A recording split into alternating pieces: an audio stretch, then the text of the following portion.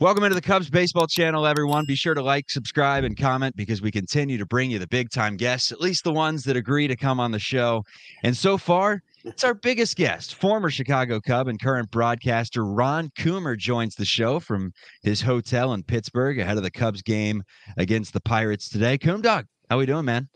I'm doing great, Chuck. Mick, great. Nice win last night, and good to join you guys this morning. Talk a little Cubs baseball.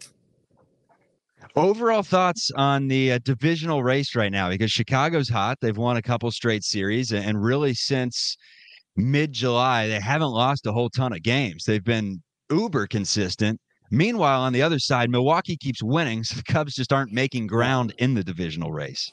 Yeah, it's been one of those things. Both teams have played good baseball. Milwaukee got healthy in their rotation, and that has helped them. We know that's their forte is their starting pitching and some good bullpen arms, and they got healthy. None of the teams, we all had our chance to really kind of take the division, but it just didn't work early in the year for anybody. And now, you got a 3-team race, Cincinnati right in there too. So I wouldn't say any of the teams are looked at like Atlanta is looked at in the league, but all three could win the division easily with a hot stretch against each other, and we got Milwaukee coming up next week in Chicago. So you just never know what's going to happen, but there's a whole boatload of teams in Major League Baseball that kind of fit in the same group.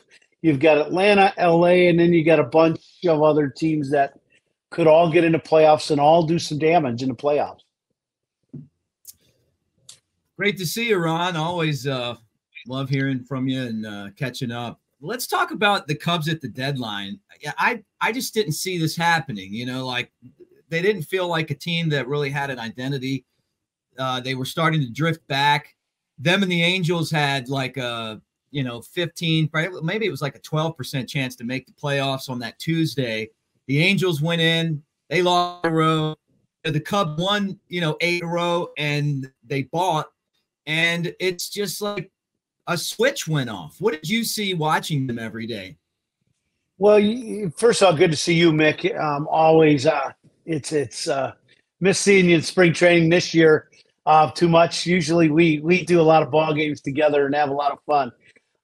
But this spring, or not this spring, but this trade deadline was unique. The Cubs got hot right before the deadline, and some good things happened. They had a great series in St. Louis. And you had some key moments, and you pushed that 8-game win streak right up to the deadline. It made it very tough on the Cubs to not be buyers. So, I wouldn't say they pushed all their chips in, but they became buyers, and the moves they made have helped because Candelaria has done very well for the Cubs, playing third base and hitting, swinging the bat well, and lengthens our lineup. So that has been a great addition. Quas has been a guy who's been a little up and down, but Candelaria has been a great addition. And I would say if you looked at the Cubs 2 weeks before the deadline, you're probably saying sellers, and then you win 8 in a row, and now you're buyers. So that's Major League Baseball in a nutshell. When you're in the middle of the pack, kind of, with all the added wild card and added wild card teams, you just don't know where you're at until maybe the last couple days. Mick knows the farm system better than anyone. In terms of everyone that's working for the big house or the big clubhouse right now and the Chicago Cubs team as a whole, what are you guys hearing about some of the youngsters, the Jordan Wicks, the Ben Browns of the world? Is there some excitement starting to catch your ears and eyes? Yeah, I would say definitely. You look at Wicks has been a guy that everybody's talked about. Brown, same thing. We're all looking forward to seeing them in a Cubs uniform and seeing how that's going to work out. Armstrong, I think, he's another guy. PCA is a guy that, everybody's looking at to see how that's going to work out. So there are some things. Pitching to me is the one thing that really stands out for every ball club. When you get guys that are throwing the ball exceptionally well in the minor leagues, you're like, oh, everybody is looking for pitching in one way, shape, or form, whether it's a starter or bullpen guy, you're looking. So for those two guys to really be stepping up and hopefully making an impact here in Chicago soon would be a welcome addition. And, so we'll just see what happens here. I got a feeling that may happen sooner than later. I got that same feeling. Hey, guys, I want to remind you, as we hang out with Ron Coomer on the Cubs baseball channel, and you guys have made this special spot. We've been really blown away by the support that you've given us, and we hope that continues. All right, look, I got to ask you about Cody Bellinger. He has been everything and more that the Cubs could have expected. I love watching this guy play, and Coom, I'm not just, hey, I like this guy or I don't. I'm telling you, I'm all in on Bellinger. He's great defensively at first. He's great defensively in the outfield. He's able to hit that high fastball now. He's got different swing paths to different pitches. It just seems like anywhere you put him, the guy's really good. Long term, do you think that the Cubs end up having him sign and stick around? Well, I think they would love to. I promise you that. There's no doubt they would like to keep him. He's one of those guys that, he's made a huge impact on the Cubs this year. I did not realize watching him in Los Angeles how good a defender he was, Mick. Yeah. When you only play a team a couple times a year, you don't get to really get the feeling and the know of how a guy does on defense. He's an excellent defender. I mean, you talk about center field, he's a really good center fielder. And first base, it's amazing because most times guys go from the outfield to the infield. You see a big drop-off in their play defensively. And he has great hands at first base. He really does. And that's coming from a corner infielder saying that. So that's, I'm a little hard on those guys sometimes. But he has done that. The swing itself and the work that he put in on his swing to me is very impressive for a young guy. He had great success early in his career, and then injuries and some mechanical issues to his swing and things like that. Just, it did not look good in Los Angeles. I'll be honest with you. As a guy who studies hitting, I didn't see how that was going to fix itself. And the upshoot swing he had, and then it got worse, and then he got injured, and he just was not in the hitting zone with the barrel of the bat much at all. And he's made a major correction to that, and now he's hitting over 320. The two-strike approach of putting the ball in play has allowed him to hit lefties much better, and now he's got confidence hitting lefties. So he's right in the heart of the lineup. It doesn't matter who's on the mound. He is one of the league leaders in hitting against left-handed pitching and has done damage. So a big tip of the cap to him. He has changed everything around offensively, and he's been the focal point of the Cubs team this year. And he's been clutch. Extremely. Here as of late in particular, the 2-out, 2-strike base hit to drive in runs is, as you know, it's backbreaking for the opposing team. And he's been doing that. Would the Cubs like to keep him? I would say absolutely 100% yes. This is the Cubs baseball channel, but while we're on the topic of injuries, we have to bring up the biggest news, and not just baseball, but the sporting world right now. Shohei Ohtani, he hurts the UCL. He was probably going to be the first $600 million man ever. Yeah. If you're Shohei Ohtani right now, and Ron Coomer, great baseball player, don't get me wrong, but no one's Shohei Ohtani. But if you were Shohei Ohtani, if you were in his shoes for a day, what would you do here? Would you maybe give up the pitching? How would you decide to go forward with your career? No, I would go and have my elbow fixed immediately. You're looking at a guy that's, how do you say? I mean, is he the best player to ever play our game? There's only one other comparable, right? I mean, and that guy played in the 20s and 30s. I mean, who else do you compare him to? There's no comparables. So for a guy to be talked about in the Cy Young race, and then also talked about as he's leading the league in home runs, and I go get fixed. He's that good. Go get your arm fixed. Come back and play, and be the guy that you are. And maybe he's not a starting pitcher any longer. Maybe he's a guy that is the closer, and maybe his role changes a little bit on a team from the pitching standpoint, but he still hits every day. I mean, the guy throws 90, 98, 99, 100 miles an hour and is dominant on the mound with a low ERA. I mean, that's too valuable. So I would anticipate him getting fixed, getting his arm fixed and getting back to doing both. Dansby Swanson, Cubs signed him to a big contract, and he's another guy like Bellinger I've been really impressed with. What do you think about him? Dansby is a guy that has never gotten really hot offensively this year. But when you look at his numbers, they're good. He's going to end up with about 25 home runs or more this season, which is great for a shortstop in particular. He's going to end up hitting 260 to 275, depending on what his last month is like. And with that being said, he has not gotten hot. And his shortstop play, I would put up against anybody in the league. I really would. He makes the routine play. He makes it every day. He makes the sensational play. There's no doubt he's the captain of the infield. And he's a leader in the clubhouse. He's a dynamic young guy without, pounding his chest all the time and having to be, the dig me guy all the time. I think when you talk about guys that are leaders on a team, he brings it every day. You really can't, I don't know how else to describe him. It's a great pickup for the Cubs. I mean, when you start talking about him and Nico playing short and second base for however long this is going to last, but years, you got a double play combination of a Trammell Whitaker. I mean, pick some of the great double play combinations.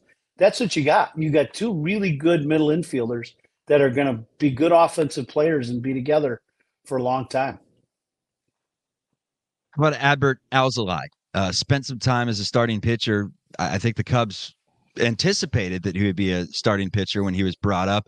He slotted into the closer role at some point this season and has just flourished in that role. With all the close games that the Cubs have had lately, it's been Alzolay locking it down late. Now, it's gotten dicey at some points here and there, but he always gets the job done and picks up the save. Your overall thoughts on Adbert?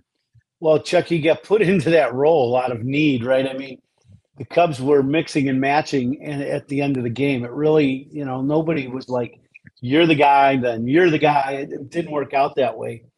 And he just got put into that role because of the game that day. And he gets the save and does really well. And he's got that edge to him to begin with as a pitcher. So that's a positive. And then, so he gets a save. Then they give him another chance and he gets another save. And then all of a sudden, he's on a little bit of a roll, and he has taken over that position for the Cubs. And I know David Ross is extremely happy.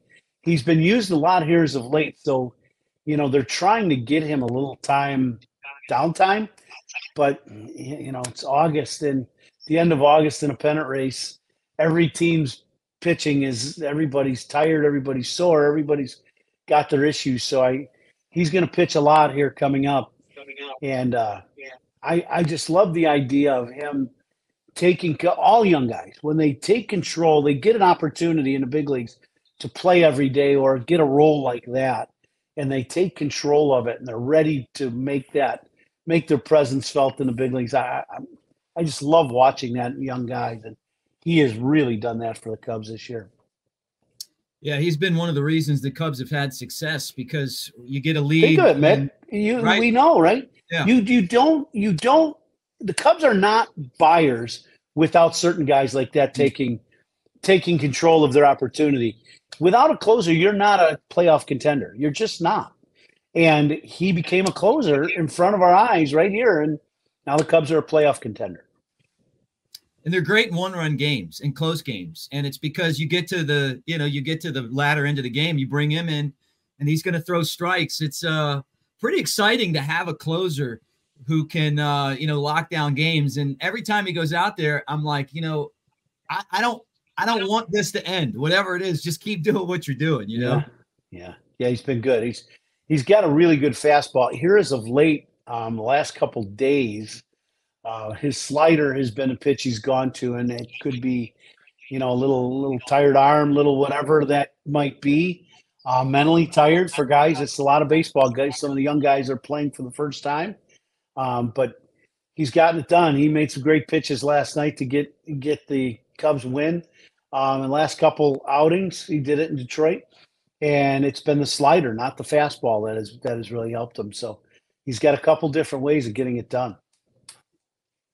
Let's take a trip back to 2001, Coom, when you played for the Chicago Cubs.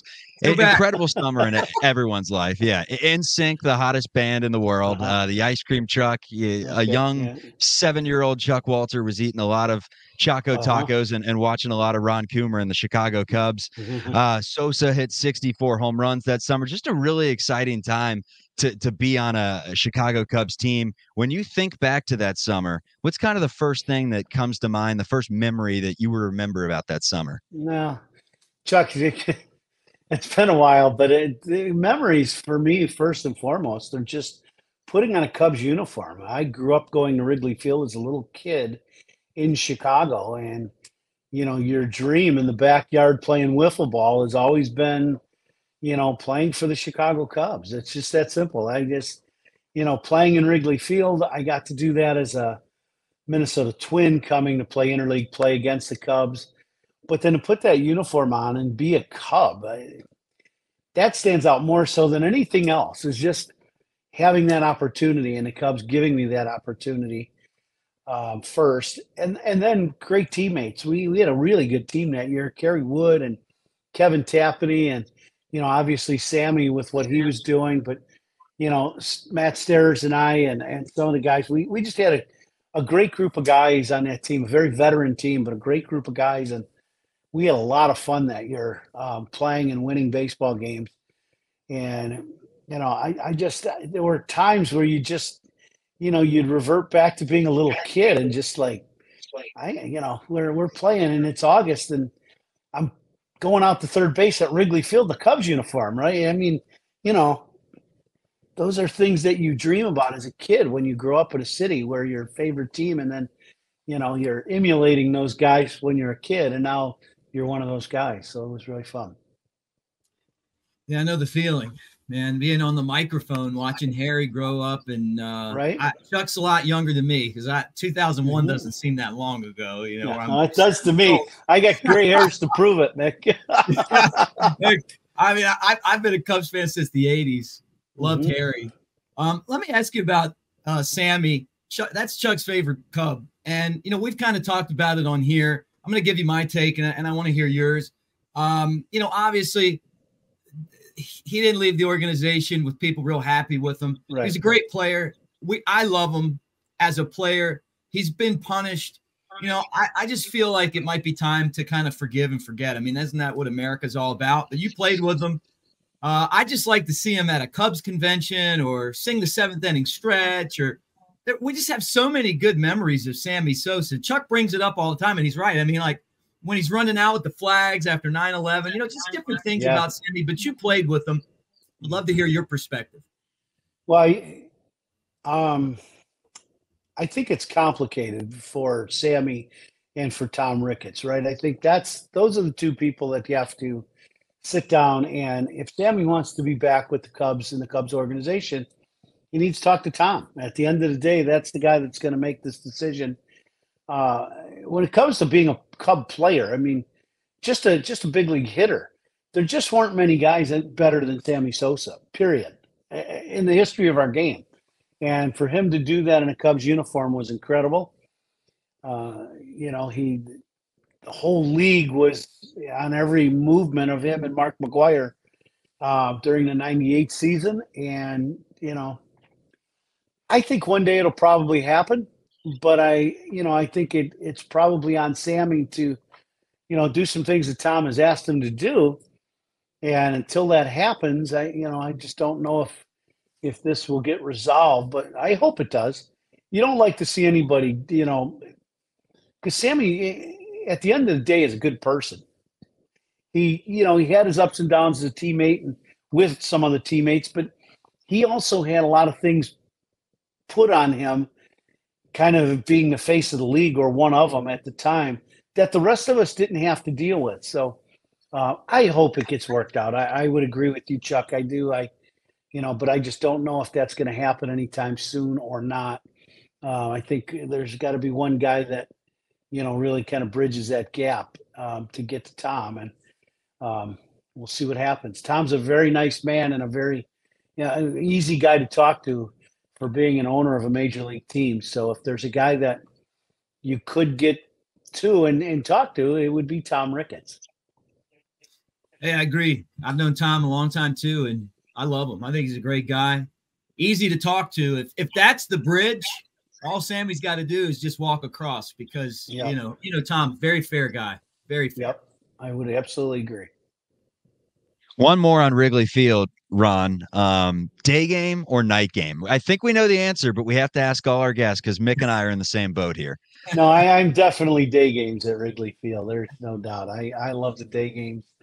I don't mind the night games now that I'm broadcasting. I didn't mind them as a player with the schedule because it just gives you, I think having as many night games as we have makes the schedule difficult for the players. I really do. The changing of sleep patterns, and we can get into a lot of that, but that makes it tough. But there's nothing like Friday or Saturday afternoon at Wrigley Field.